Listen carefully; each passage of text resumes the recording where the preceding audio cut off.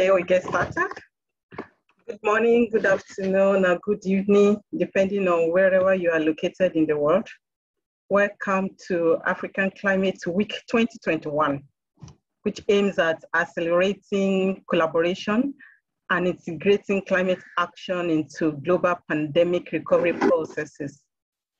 For the African Climate Week, there are actually 3 tracks. Each track focuses on one theme and runs for a few hours each day of the week.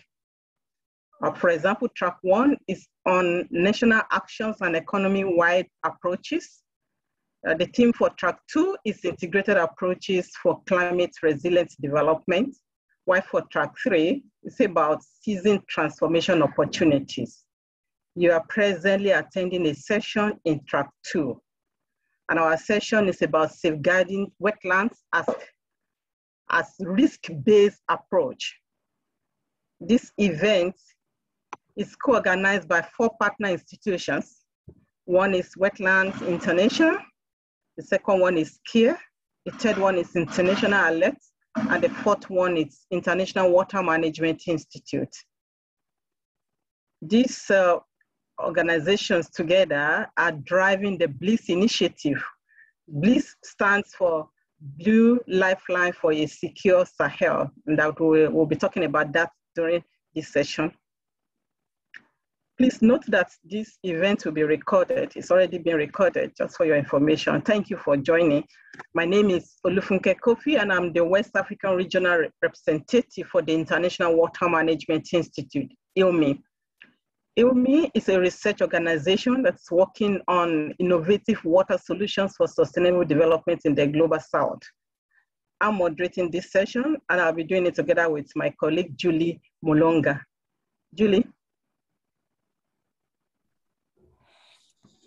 Thank you, Funke. My name is Julie Mulonga. As Funke has mentioned, I'm the Director for Wetlands International, Eastern Africa. So we invite all participants to this session. We ask you to introduce yourselves in the chat box. We will use the chat box only for introductions. Kindly put your name, your organization, and the country you're from, and the Q&A will be used for questions. Questions will be answered by participants. Questions will be answered at the end and during this session. So welcome today. Back to you, Funke. Okay, thanks, Julie. Yeah, so thank you everyone for coming. The aim of this session is actually threefold. One is to highlight the need for healthy wetlands in relation to climate change and resilience of communities. The second is to show that restoring and safeguarding wetlands is actually possible and is already happening in many locations. And we would like to identify challenges and opportunities that are associated with this restoration efforts. We want to see what is actually happening in different parts of the world, of Africa, to be precise. And the third objective is to mobilize stakeholders, their participants, that includes yourself, to get engaged in initiatives that are focusing on the role of wetlands for climate, security, and resilience building. We hope that at the end of this session, we would have been able to achieve these objectives. To be able to do that, we have a short agenda, and thanks, Lydia, you have put it on the chart already. We will look at a short video for about 5 minutes, and then we move on to panel presentation for another 30 minutes thereabout. And then we will spend the remaining parts of the session to look at the questions that are coming up and some answers to them. Hope that we'll be able to engage with the participants as much as possible during that time. So please drop your questions and comments on the chat box as Julie has advised. As you know, wetlands are important for the well-being of people. An example is the inner Niger Delta in Mali that provides livelihood support to up to 2 million people. So the video we're going to show is about the inner Niger Delta. In the video, we will see 3 leaders reflecting on the importance of the Delta and what needs to happen at the local level to safeguard the wetlands while climate is changing. So we'll now move on to watch the short video.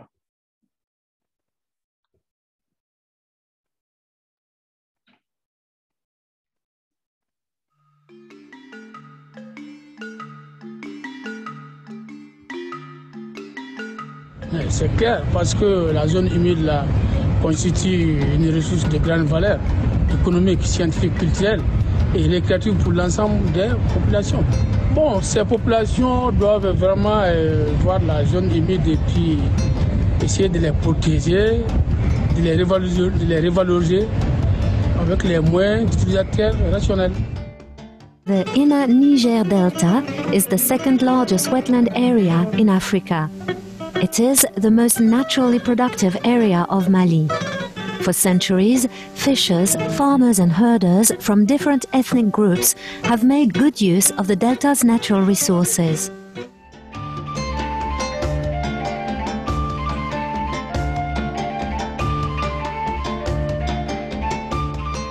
Donc l'enjeu aussi c'est quoi?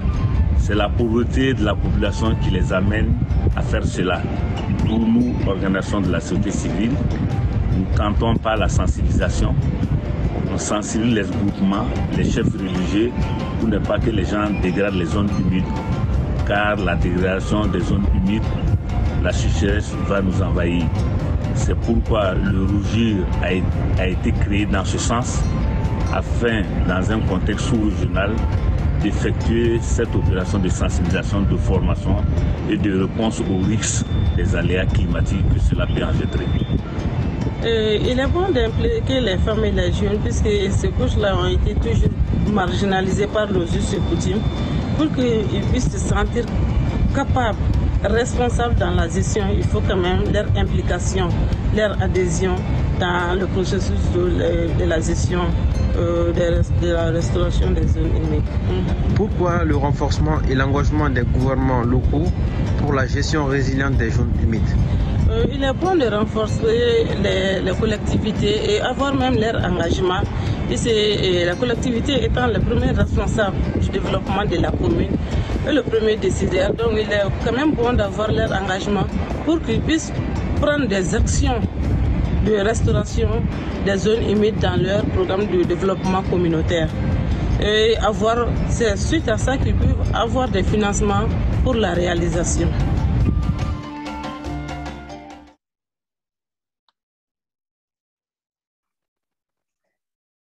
Thank you very much for bringing us to West Africa. I hope you all enjoyed the short video. We just saw that the people were explaining why wetlands are very important and what is already happening and should happen at the local level to safeguard and restore wetlands, from all kinds of collective actions to capacity development and all that. It's very informative. Thank you for that. So building on this, we will want to move on to different scales and other parts of Africa. Let's go a little bit out of West Africa. So we have three panelists that we're fortunate to have them with us. That will be taking us to other parts of Africa and to another level beyond the local level. We have with us George Sanga Kavulunze of the Global Water Partnership, Eastern Africa. GWP Eastern Africa is composed of 9 country water partnerships and counts over 200 partners operating in these countries to address water security issues and environmental challenges such as droughts, floods, food insecurity, climate change, and water insecurity. George Sanga is the regional coordinator of the GWP in Eastern Africa and is based in Uganda. Thank you, George, for joining. I'll be coming to you shortly. Let me introduce the other 2 panelists, Dr. Karunga Keita of Wetlands International Sahel Office. The Wetlands International is the only global not-for-profit organization that is dedicated to the conservation and restoration of wetlands globally. They look at the environmental values of wetlands as well as the services that they provide to people. So the Wetlands International Sahel Office is one of the 20 offices of the network. Dr. Karunga is the director of that office in the Sahel and is based in Mali. We'll be listening to him and bringing his experiences from Mali. The third person is Dr. Paul Evistangen of the Great Green Wall Initiative, which is a Pan-African flagship program supported by the African Union Commission. And it's the program, the initiative is aimed at resilience building in the dry areas, dry lands of Africa through sustainable land management, restoration, and sustainable economic development projects. Dr. Paul is the coordinator for the Great Green Wall Initiative at the African Union Commission and is based in Ethiopia. So we have someone coming from Ethiopia, from Uganda, and from Mali as our panelists today. Dear participants, as we listen to the panelists, remember to use the Q&A box to pose your questions, which we will endeavor as much as possible to address during the last 15 minutes of this session. Thank you very much. I will want to ask some questions. First of all, to Sanga. Sanga, you've been working a lot in the Eastern Africa, working in 9 countries with about 200 partnerships. We want you to explain to us what is the GWP East Africa doing to safeguard and restore wetlands? What are some of the challenges that the partnership faces regarding these efforts, and what opportunities exist to scale up? So there are 3 kind of questions that are mixed together there. What are you already doing to safeguard and restore wetlands? What are some of the challenges that the partnership is facing? And what are the opportunities that exist to scale up the innovations that you are promoting in Eastern Africa? Okay, Sanga, thank you very much. Thank you very much, Funke. First of all, we have 2 projects that are targeted at safeguarding wetlands and also action planning towards achieving the SDGs that are targeted towards wetlands. First of all, we are implementing a project that is within the context of SDG 6 support program, and we are particularly interested in target 6.6, which of course seeks to halt the degradation and destruction of wetlands and also assist recovery of those already degraded. And in particular, we're implementing a pilot project that is targeting indicator 6.61, tracking changes over time in terms of spatial extent of wetland, and inland, other inland open waters in terms of quantity and in terms of quality as well. So we want to see over time how are wetlands getting more degraded, or what is the rate of recovery. And so we are implementing a pilot project that is aimed at integrating freshwater data into sector-wide decision-making in order to improve the protection and restoration of the wetlands. And we are partnering with the UNEP, the UNDP, under the guidance of the UNEP DHI. And also we are working with the UNDP CAPNET, with whom we are partnering. So the pilot project is currently being piloted in 3 countries, Kazakhstan, Argentina, and Kenya in our region. So what we are seeking to do is, seeking to highlight the importance of the natural environment in achieving the SDGs, in particular, the freshwater ecosystems, which are the wetlands, and also ensure that decision makers have the kind of data and information at their disposal that they need to better understand and also make more informed interventions in this area. In addition to that, coming closer to the Sahel, we are implementing a project aimed at strengthening the resilience of smallholder farmers and pastoralists in the IGAD region.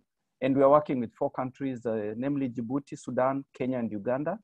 And we're also partnering with IGAD, the Intergovernmental Authority on Development, and also as well as the IGAD Climate Prediction and Application Center, ICPAC. So the aim of this is to use early warning systems in order to support the local communities and also decision makers to have kind of adaptation actions that preempt the de-escalation or the pollution of the already available water resources, but also seeking to increase the availability. And one of the thematic areas is actually the promotion of innovative actions. And we want to ensure that the wetlands that are already there in these very arid and semi-arid areas are well preserved, and we are able to manage them in a more coordinated manner. That is bridging the gap between policy and practice. So this is how we intend to come in because the business as usual has never really worked. In terms of the challenges that we are facing, first of all, there are various governance challenges that exist because linking up the already existing policies and the already existing institutions that have been set up to address climate-related challenges in regard to the conservation and protection of wetlands. This setup is already there, but in most cases it's always on paper. And you find that there's quite a gap between the local communities that are more affected at the local level, and also the various policies and action plans that have already been formulated. So there needs to be a multi-stakeholder engagement around these processes to ensure that what is planned can actually be implemented on the ground and also be implemented within a multi-stakeholder setup with buy-in from all stakeholders, including the local communities that are targeted. So in terms of degradation, issues outside the institutional setup, but which are also challenges, you find that most of it, the land is degrading very fast. You have flooding and drought cycles, which are increasing in frequency. And this leads to land degradation, it leads to siltation of wetlands, and also as well as pollution issues and so on. So this is escalated by the fact that especially in the pastoralist regions, there's a lot of migration from one water point to another, from one wetland to another. And so most of the time, these ecosystems are left unprotected. So if, and also of late, we've had issues of invasive species, which we never used to see before. So most of the time, you find that it is all about the planning around these systems. And so we have water, we plan for domestic use, we plan for industrial use, but we never really give the wetlands its due in terms of preserving it as well, because we need water also for the environment as well. So what we are looking at in terms of opportunities that exist and having identified obstacles in terms of institutional as well as climate-related challenges which have a direct impact, we are looking at integration of climate resilience into sectoral planning. And this is in terms of capacity building and also or capacity enhancement, because there's been a lot of exercise around capacities. But also, most importantly, I think the issue of funding is quite prevalent always. But what we need is not just funding, but targeted funding. And we need to have more catalytic funds, like the ecosystem-based adaptation fund, which is a relatively new one to catalyze action already on the ground. So we also have so many climate-related global funds available, and we need to tap into them, like the GCF, of course, Adaptation Fund, and so on. So I feel that we need to get together, have more organizations coming together to access the funding, but also targeting it effectively. So maybe I'll stop there right now, just saying that we need to actually prioritize as well in terms of interventions. Thank you.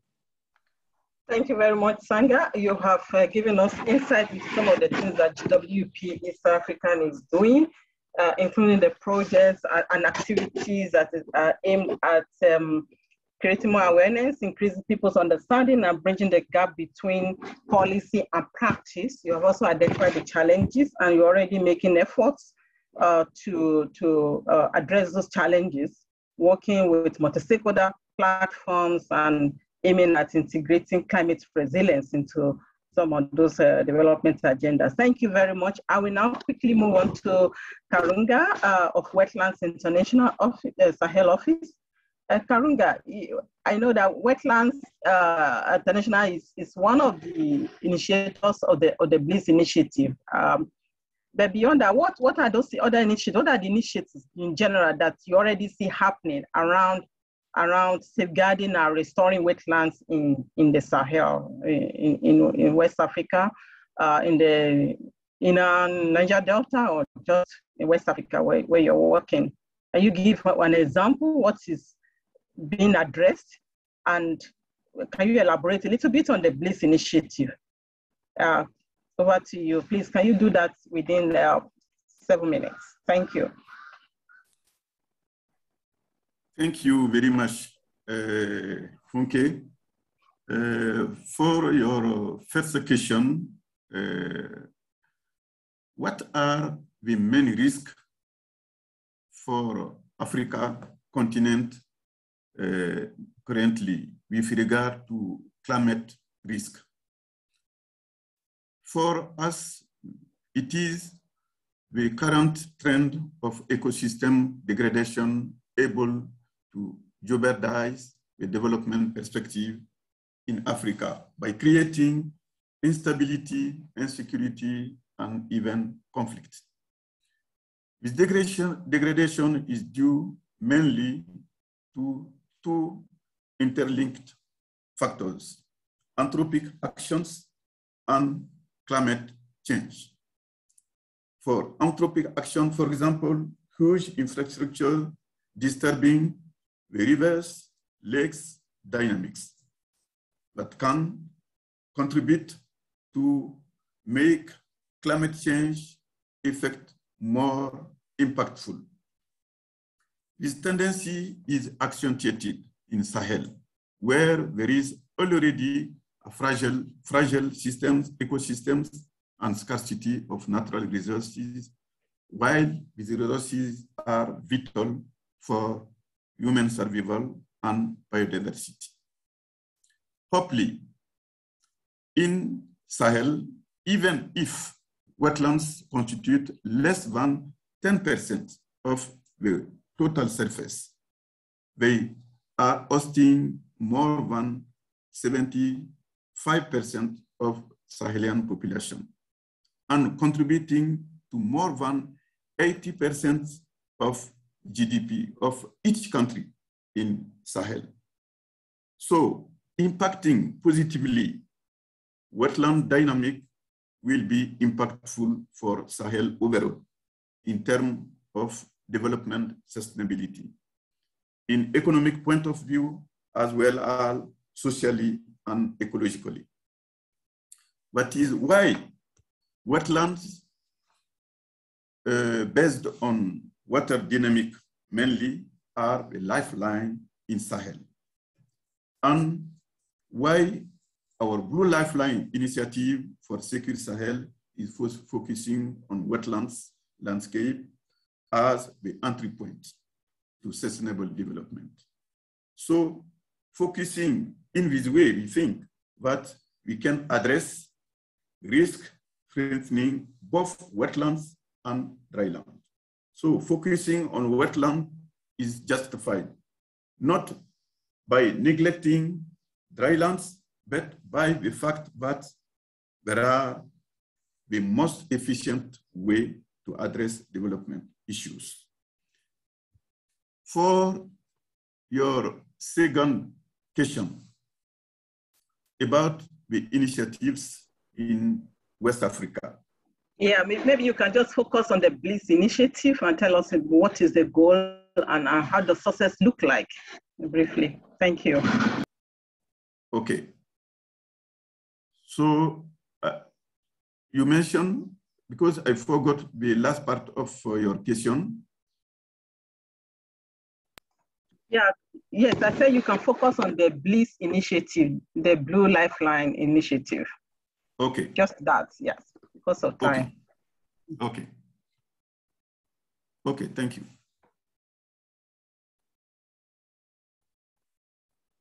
So I can continue or you will be back? No, please continue. I just, you are responding to my last question, and I said that I know that there are many initiatives in the Sahel, but you can just focus on addressing the Blue Lifeline initiative. Okay. Yeah, just that one. Tell us what is the goal and how does success look like for the BLIS initiative. Okay. Thank you for clarification. Welcome. Okay. In West Africa, certainly we have two major river basins covered by our Blue Lifeline initiative. For example, the inner Niger Delta, with regard to climate change adaptation action, we have a lot of successful experience, both to reduce climate risk and poverty. In the specific case of Uwaru, for example, in Mopti region, Wetlands International Sahel office implemented more than 1,510 hectares of burgu. Burgu is a water grass, a sort of water grass specific to Inner Niger Delta. And we have a lot of experience in this regard. In this circle, during the rainy season 2019-2020,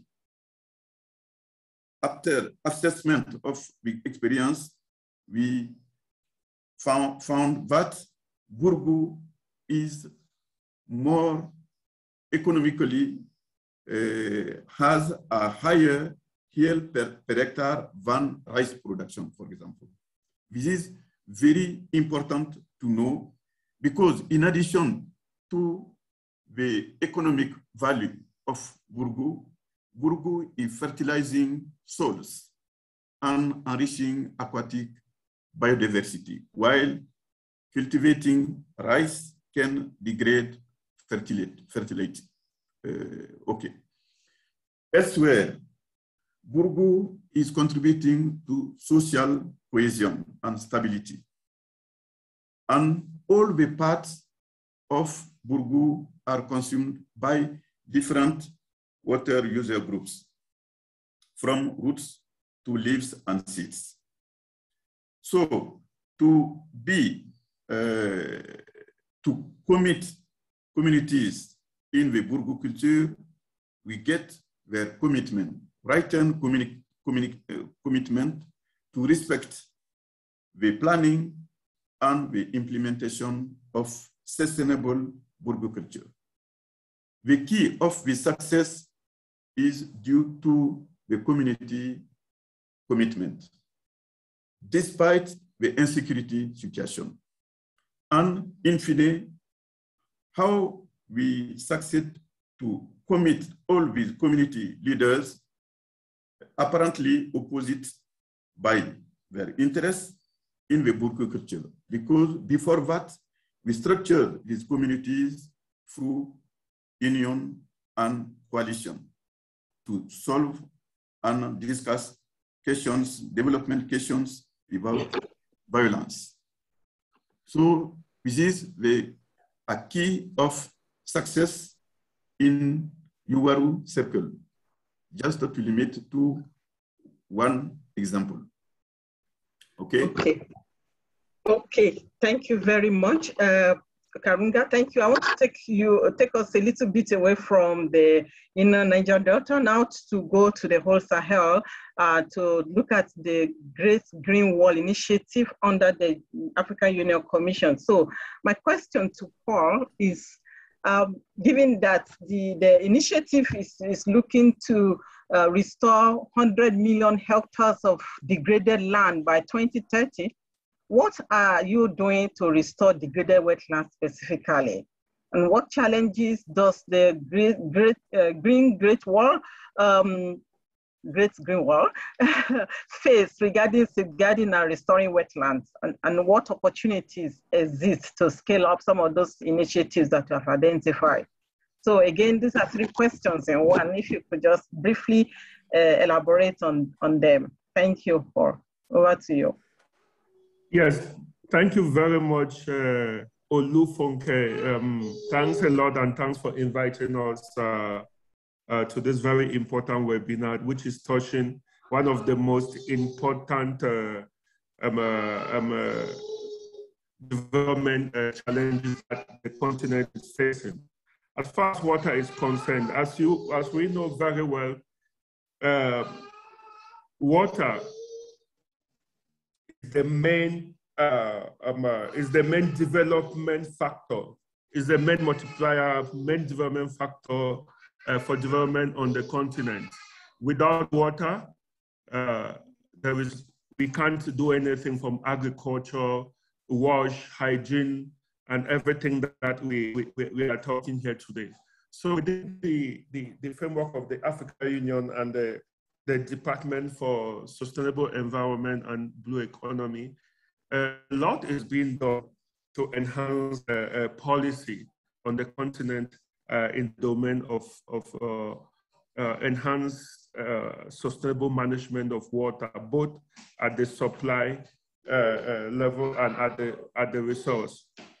At the African Union, we have a new division that is going to deal with issues to do with water and blue economy. That in itself is focusing on looking at the issue of wetlands, river basins, watershed, a big chunk of this new division for blue economy. And we're going to look at water across the board. You know, there's a serious dichotomy, because there's a lot of talk about the drylands in the Sahel. The Great Green Wall is all about the drylands. There's a lot of investment, you know, into the drylands. But as I noticed in the write-ups that was shared, there is not much attention is paid to the wetlands. And it's really a serious challenge. And so within the framework of the Great Green Wall, we are looking at the issues to do with the watershed, source of water, the water basins, and the wetlands. And that is why from the beginning, the African Union have been very interested in issues in the new program that Wetlands and partners are developing, the BLIS. We are very interested in the BLIS. We want to integrate the BLIS with the Great Green Wall, you know, so that, because when you talk drylands, you flip the other points, you are talking wetlands. And if we don't take serious of our water resources, our water, of the wetlands, of our water basins, and we are focusing on planting trees, it's not sustainable.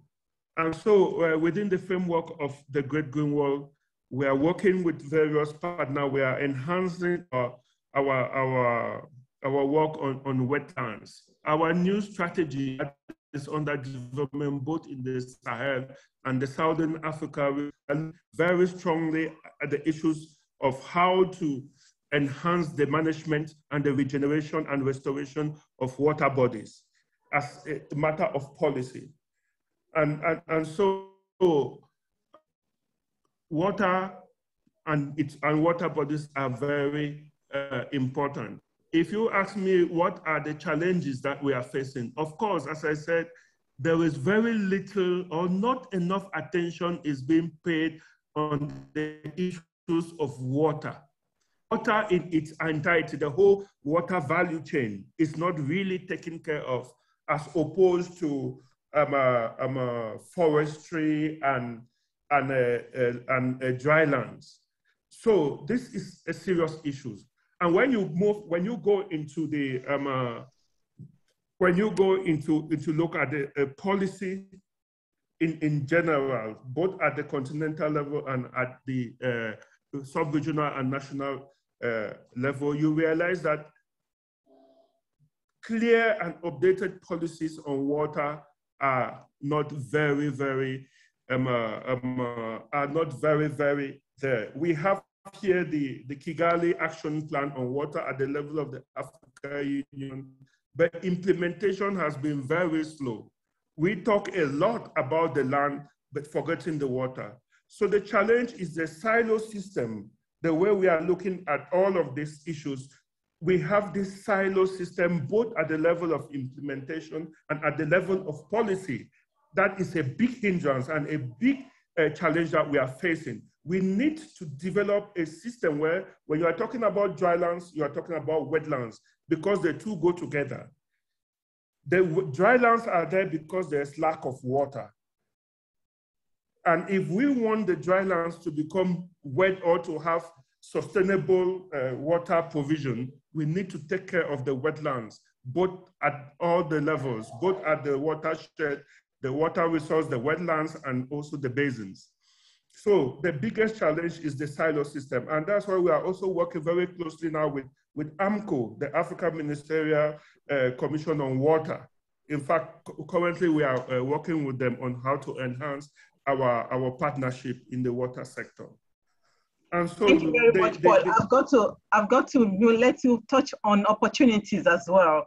Exactly. You are talking about challenges. Yeah. What are the opportunities that exist to be able to scale up some of those innovations that you have identified? Exactly. So the opportunities that are there, first, when you look at the development of BLIS, I see BLIS as a serious opportunity.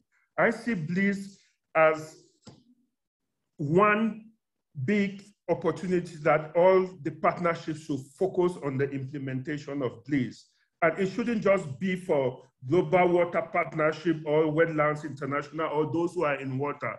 It should be for every stakeholder. It should be for those who are working in dry lands, those who are looking at restoration, those who are looking at every other aspects, because all of them, we are talking about the same thing. That is one opportunity. The second opportunity is the policy environment. Now, water is going up the continental and policy agenda, and also at the level of the RECs. We are developing at the African Union, we have this new division that will be concentrating only on issues to deal with water. And so this is a serious opportunity, which means the advocacy on water is gaining its importance, which means this investment in water is going to follow. And I think next year we also have the World Water Forum that is coming up in Dakar, right? So we really need to focus on this. So you see that water is gaining traction because the world has realized that you can't be talking about development without looking at the main source of development, or the main factor is development, which is water. So the policy environment is great. And once the policy environment is great, it means the investment and the finance, which is so much lacking, will follow. So these are globally some of the main challenges, some of the main opportunities. Okay, thank you very much, Paul. I see you are very much loaded. There are quite a lot of things you can share with us. I encourage you to maybe put some of those things on the Q&A. There are questions that are there. I will also ask you some questions directly there. Because of time, I want to pass on to Julie so that she can look at the questions that are coming up, and then to see whether Paul or Sanga or Karunga will be able to take any of those questions. Over to you, Julie. Thank you very much, Funke. That was a very informative session. Now, before we move on, we have some partners that we are working with, more specifically AICD and the World Bank. And I can see Takuya Shiraishi here. Now, Takuya, as you listen, I also want to hear your personal view. What are you really doing to also safeguard wetlands within the Sahel? And what do you see as opportunities as you work through the AICD? Thank you.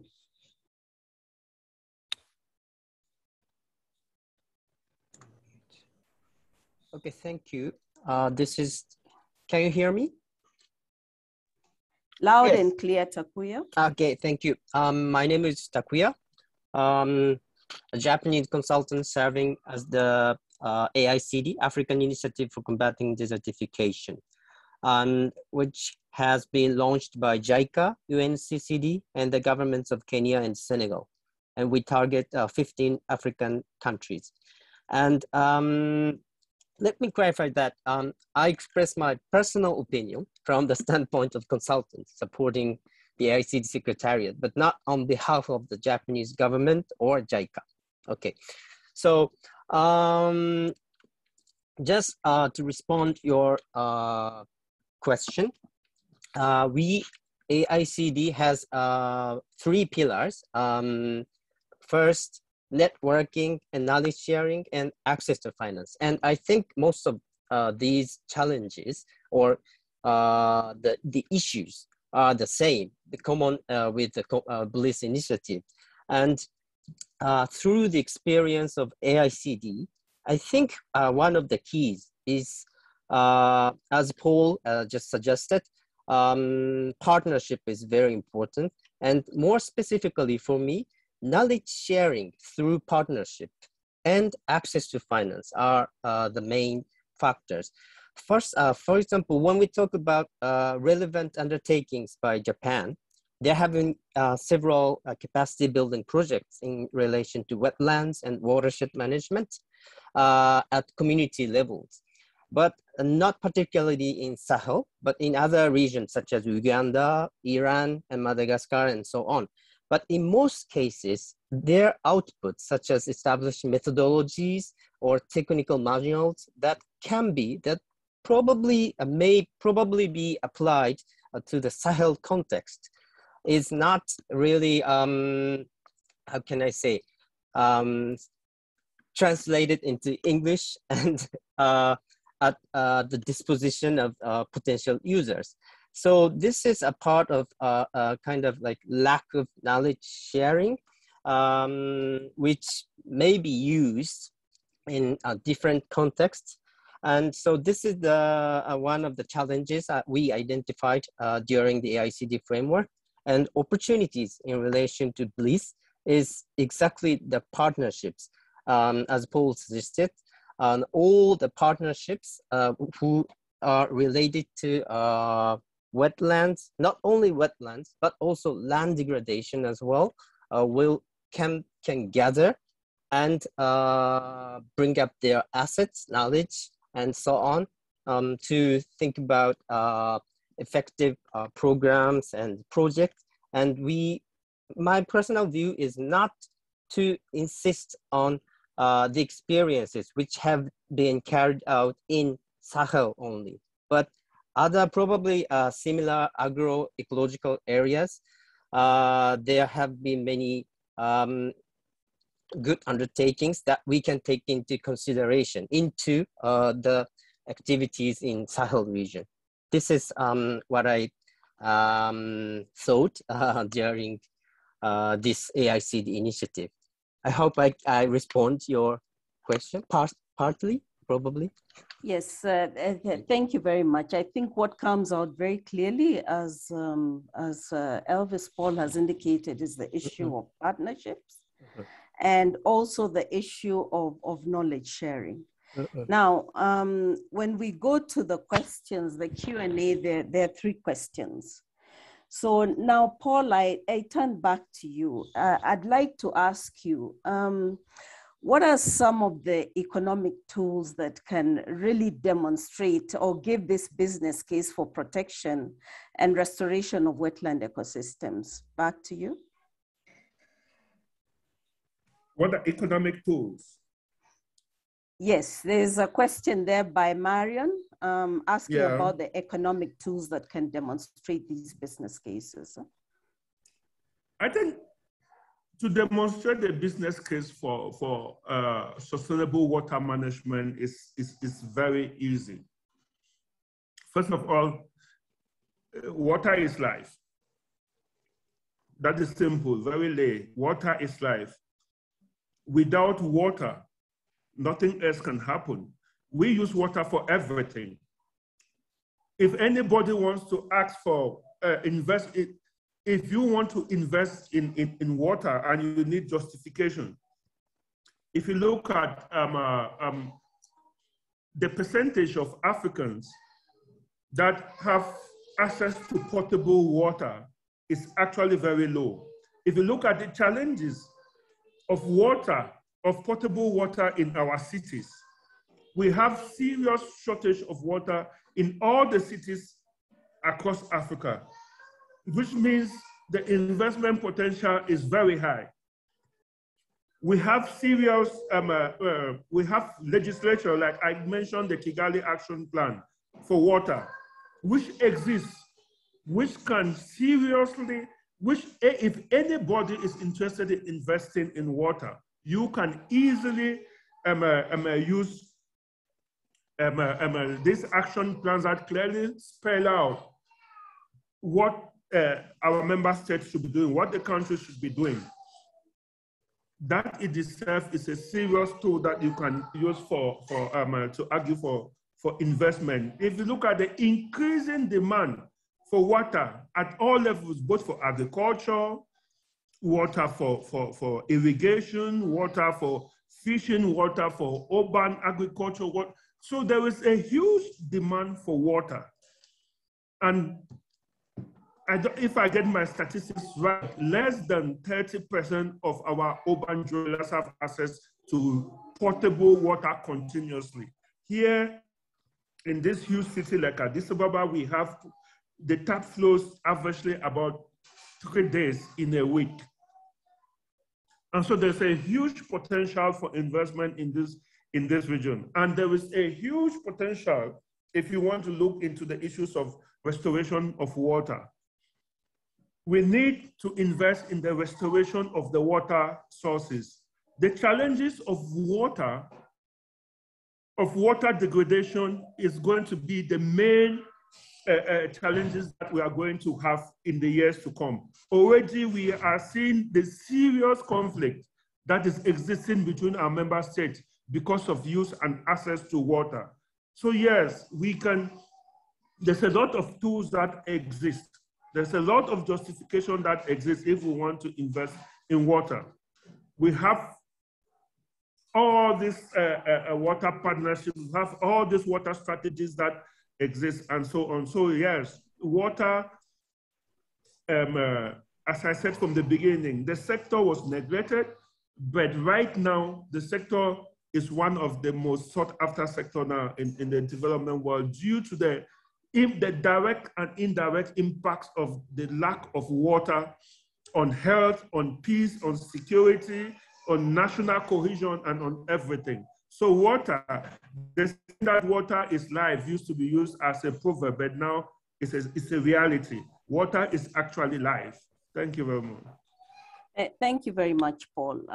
I think that sort of answers some of the questions that have been put out there. There's a very specific one from Halinishi on sand harvesting.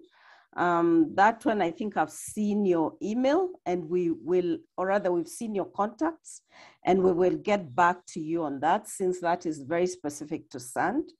There's another question on examples. I think that has been answered by Karunga when he gave the example of the Burgo and also what they've learned from the experience on Burgo in Mali. So that answers some of the questions within the Q&A tab. Now, I just want to go back to each of the panelists. The Africa Climate Week is actually a preparation for the UNFCCC. Now, during this UNFCCC COP, we will discuss with actors at the global level what they can do to help address obstacles and also build on opportunities in relation to climate change. Please, can you just say in one sentence what global actors should do to help in restoring and safeguarding wetlands? So for this one, maybe I will start with George Sanga, just one sentence. Thanks. Okay, thank you very much, Julie. I think my sentence starts with the economic tools. We need to impress on them the economics of ecosystems and biodiversity, because full stop. But the explanation is that, you know, when you look at, we've been looking too much at the supply side, and we are not looking at the management side of wetlands. So that's the reason why we need to give them the business case for wetlands protection. Excellent. Thank you very much, George. We need to give them the business case. Over to you, Karunga, just in one sentence, please. Okay, thank you, Julie. I would like to mention that, sorry, do you hear me? Do you hear me? Loud and clear, Karunga. Okay, thank you. So wetlands are not only the most productive capital for people, but also the more accessible capital for people in Sahel. And wetlands is a barrier for conflict and instability. So investing in wetland as a priority can be the main lever for sustainable development in Sahel, meaning stability, security, and peace for Sahel overall. Thank you.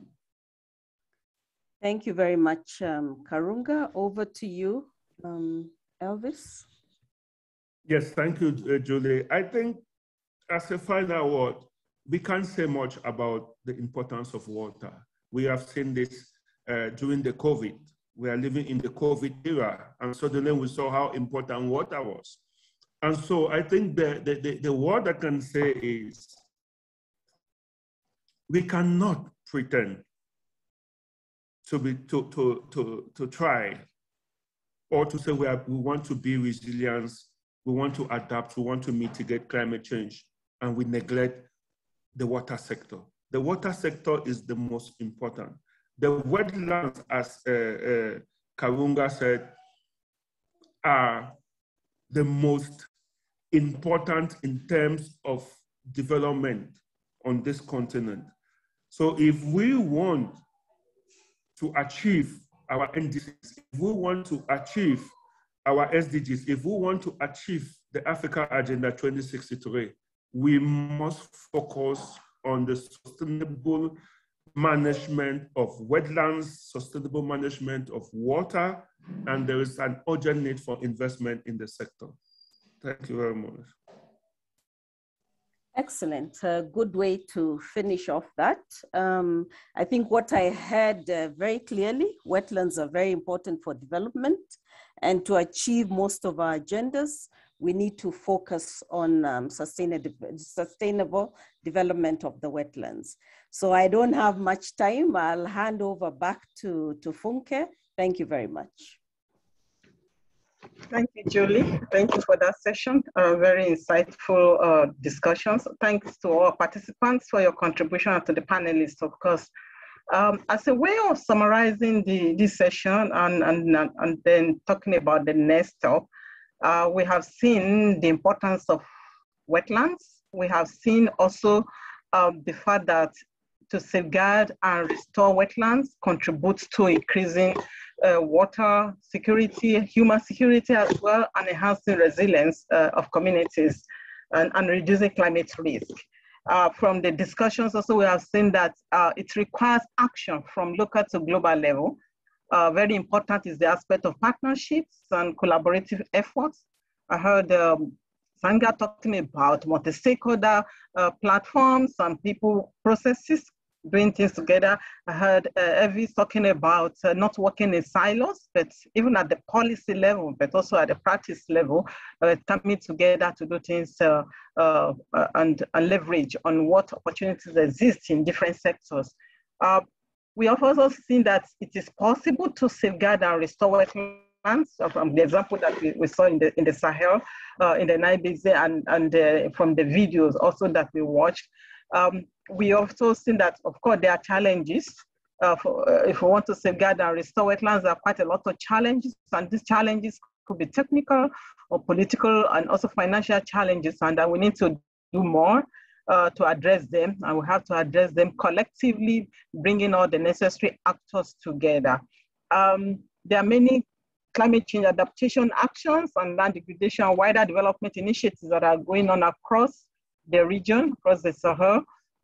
We need to take advantage of these opportunities and to see how to combine efforts to scale them up. So I want to thank you all participants, and particularly our panelists and all people that have contributed in one way or the other.